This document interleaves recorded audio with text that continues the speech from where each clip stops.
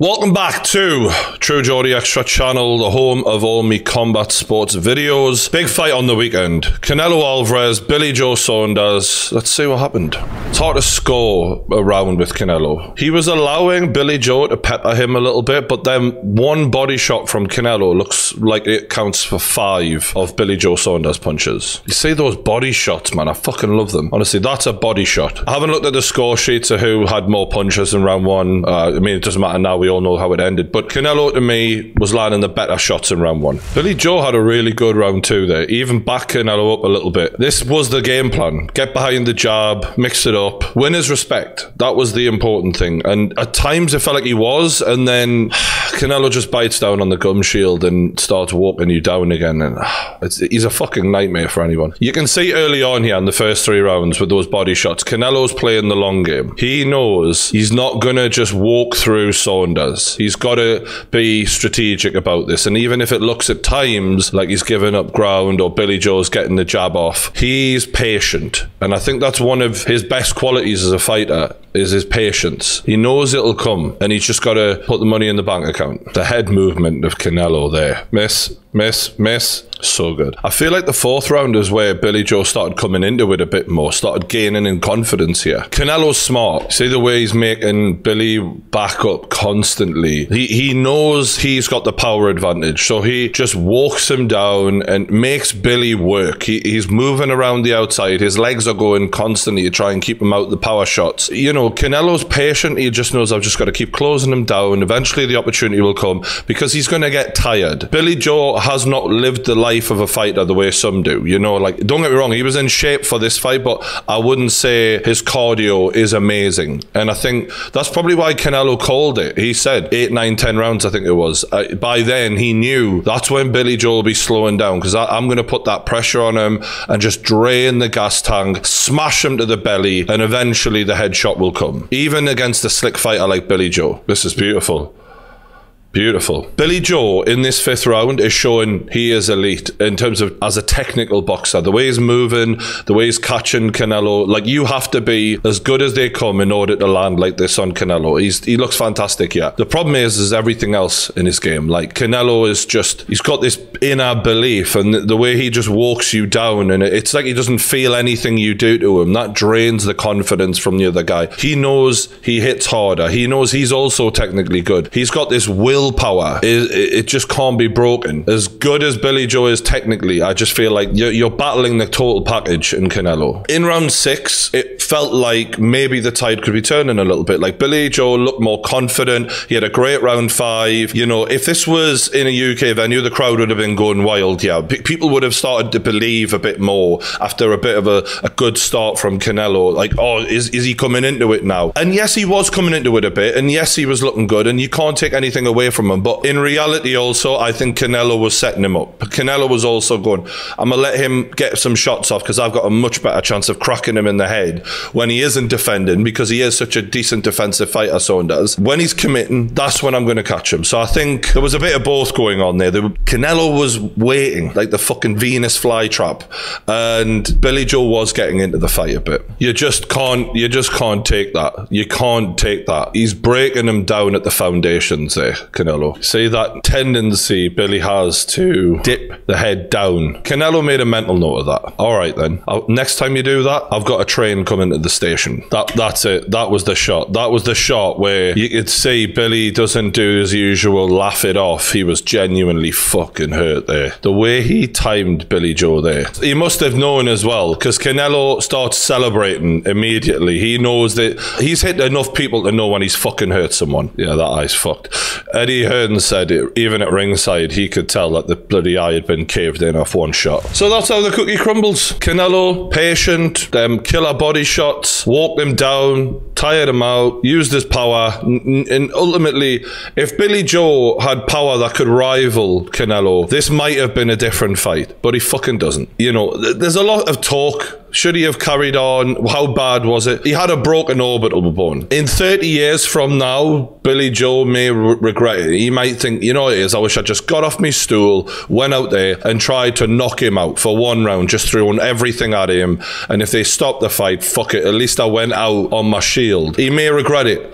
But I have no problem with the coaches stopping it because, look, let's be honest, you're fighting the pound for pound king. You need everything to go right in order to beat Canelo. Once your orbital bone's fucked and you're not even able to see him properly, you're not beating Canelo like that. You know what I mean? It's just not going to happen. So personally, I don't have a problem with it. The problem comes for a lot of people with some of the things Billy Joe said in the past. So yeah, when Daniel Dubois took a knee after getting his eye jabbed in by Joe Joyce, Billy Joe had a few things to say. If my 2 eye sockets were broken, my jaw was broken, my teeth were out, my nose was smashed, my brain was beaten, I was not stopping until I was knocked out or worse. I don't agree with a man taking the knee and letting the ref count him out. I've got no problem with Billy Joe stopping. You know, I've got no idea how bad a broken orbital bone feels, but I mean, I've broke bones before, so it's probably horrible. The idea of getting repeatedly punched in that part of your body afterwards can't be good. I got no problem with it, but those quotes, they've aged worse than Katie Hopkins, if I'm honest. It ain't good. It's bad. But he can hold his head up high. He went in there with one of the greats, and he held his own for a fair amount of time. The overall quality, the athleticism, the heart, the determination, the grit that Canelo has, he's got it all, man. And that's the problem. I watched Teddy Atlas, and he said before the fight, Canelo does everything Billy Joe does, but better. And to a degree, that's pretty spot on. You know what I mean? Like, I think Billy Joe showed he can be slick and he can make you miss, and, you know, he has his qualities as well, but he's just too much. I don't see anyone beating him. It's a shame because he's one of the greatest of all time and a lot of people should want to watch him. But, you know, he's Mexican, he doesn't really speak English much, and he just hasn't connected with the world. You know, he's clearly got a market in America. It's certain places in America, but especially Mexico. And that's it. The rest of the world, I don't think really that fussed on him, you know, and it's a shame because we're watching greatness here. We really are. One thing I did find interesting about this fight is Tyson Fury's pre-match comments on how seriously Billy Joe Saunders was taking the fight. He was up at 4 in the morning having a Bud Light. It was crazy. What? He's taking this fight with ease. Just a boxing match, you know. You can't take it too serious. It's not life and death, is it? We're not going to death row.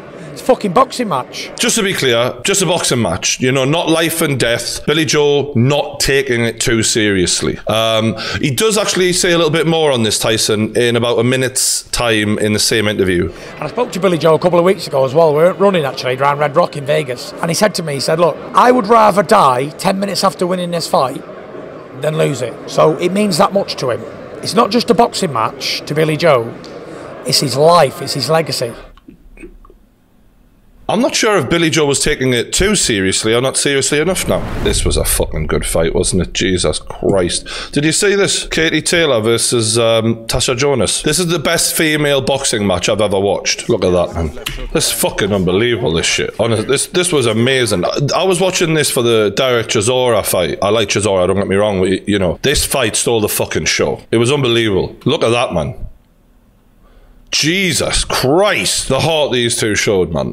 Honestly, like, anyone who still believes women should not be allowed in the boxing ring, you need to shut the fuck up and watch this fight. It was amazing. Like, Katie Taylor is the superstar, like, she's world renowned, you know what I mean? A lot of people know her. Although when I seen how much these two got paid for the fight, I was kind of shocked because it wasn't what they deserved. I don't know if female boxing is still a bit behind in that regard, but I know some of the female MMA fighters are getting paid shitloads. Katie, the pressure, the flurries, whereas Tasha, she seemed to be the one more of the boxer, the one who was picking her shots a little better. But Katie has this chin and this heart and just keeps coming forward. It's something to behold, like. Oh, that was when you knew she was in the fight. That combination from Natasha here, where you can see she hurts Katie. Katie's pouring it on. She will just overwhelm anyone, in my opinion, unless you give her something to worry about. And then Tasha catches her here, and it was just fucking superb. She caught her coming in. She got too greedy. This is round 7, and at this point, I'm thinking Tasha's coming on strong. She's landing the cleaner shots. She looks like she's hurting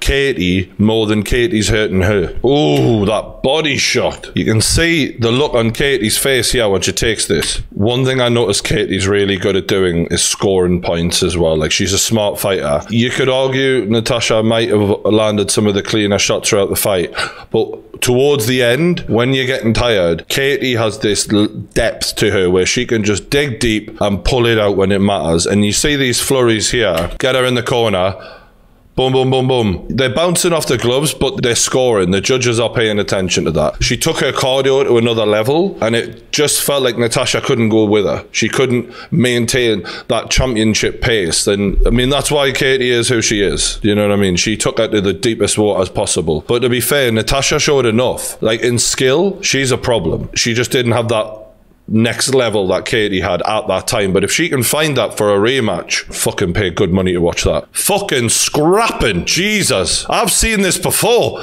And this is just like, I'm watching it again. Fuck me, man. I can't believe people still don't think women should fight, man. This is just unbelievable. Eddie sat down with Tyson. But the Gypsy King is indestructible. Never ever had problems, never had mental health struggles, never had anything. Tyson Fury's a flawed character. And the only man who can beat the Gypsy King is Tyson Fury. Or AJ, maybe. AJ, no? AJ couldn't lace my boots. That's a good line, isn't it? You're literally talking to his promoter. The difference in me and him is there's only one difference, right? He's a great champion, 2-time champion and all that. He's knocked out loads of people and whatever. But the real difference here in men is he's a businessman and I'm a fucking Spartan. I don't care about money. I don't care about fame. I don't care about glory, belts, undisputed, being remembered. I care about knocking motherfuckers out. I'm a Spartan. I live to fight. I like the way Tyson talks. I think there's some half-truths in there. Like, when you think about them as people, they are so different. Like, AJ has got brand deals fucking for every single thing they can stick on him. And good for him. I'm the same. I want all the brand deals, all right? But Tyson is different. He's never given a fuck about public image and all of that in terms of selling stuff. The only thing he's ever sold is books, to my knowledge. You know, I think a lot of that is to try and help people, to be fair to him. He may have a point there. The question is, why the fuck are we still waiting for this fucking fight to be signed? Come on, Eddie, for fuck's sake. I'm ready. Switching over to MMA now. Mike Bisping tweeted out something interesting the other day about Dylan Dennis. You might remember him as a training partner of Conor McGregor, online troll, and a man who most people kind of know him because Jake Paul talks about him now. You know, obviously he's got a world-class Brazilian Jiu-Jitsu game, but in MMA, I think he's had like one fight in Bellator. Like, he isn't known for fighting. He's more known as just an online personality. Bisping seemed to have a bit of a beef with him after Dylan Dennis tweeted out, should me and Bisping do an Instagram live? I think they may have been a little back and forth. Bisping actually cleared this up and said, there is no beef at Dylan Dennis. I've never even met you, nor have I even laid eyes on you. You don't fight. You're just an online troll who's as insignificant as a bothersome fly on a warm summer's day. Oh my, honestly, Bisping's got away with words. I fucking love that. It is really time that Dylan Dennis either, you know, get in the ring with a Jake Paul or just fight someone, because as a pro fighter, as he is, you can't continue mouthing off if you're not actually backing it up in any way. It becomes sort of just like, yeah, whatever. You know, no one pays attention anymore. Apparently, he's now fully fit and ready to fight Jake Paul. Bang it on the Mayweather undercard. Second fight from the top. I'll watch that shit. No problem. The UFC happened on the weekend. Donald Cerrone was supposed to be fighting Diego Sanchez. We'll talk about why that didn't happen in a second. But Sanchez was pulled, as I'm sure some of you know. Cerrone, it's just awkward. What is Cerrone throwing there? It's not, was that a feint? Donald is so worn out. You know what I mean? Like, he's had too many wars. He can barely throw a feint now. It's fucking...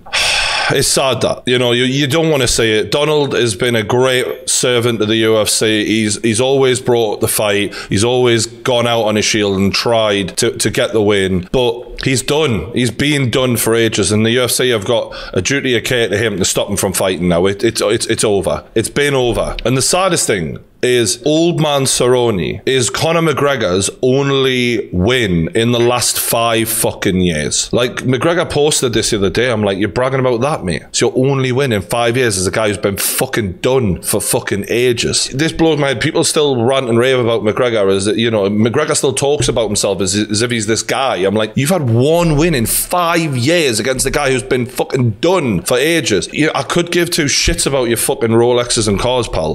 One fucking win for a fighter who's supposed to be one of the best fighters in the world, according to himself, and his only win in 5 years against that guy who hasn't beaten Donald Cerrone, man. Fucking hell. So Diego Sanchez is going through a fucking terrible time. It's just another one, in the words of fucking DJ Khaled. Another one. I've just found this video, right? So this is what this is about, right? Diego Sanchez has got a really weird guy who's coaching him and doing everything else for him if you listen to him for more than 5 seconds. This video, the music they've put on this video is fucking hilarious.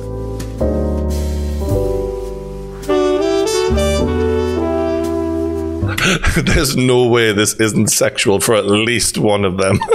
I love that. This supposed guru or whatever the fuck he is literally punching Diego Sanchez in the head. It's fucking nonsense, isn't it? It's absolutely nonsense. And the sad thing is that, you know, Diego Sanchez is viewed by a lot of people in the community as a good dude. For example, this tweet... Oh, no. That's not the tweet. I don't know what the fuck that's a joke about what they were doing before.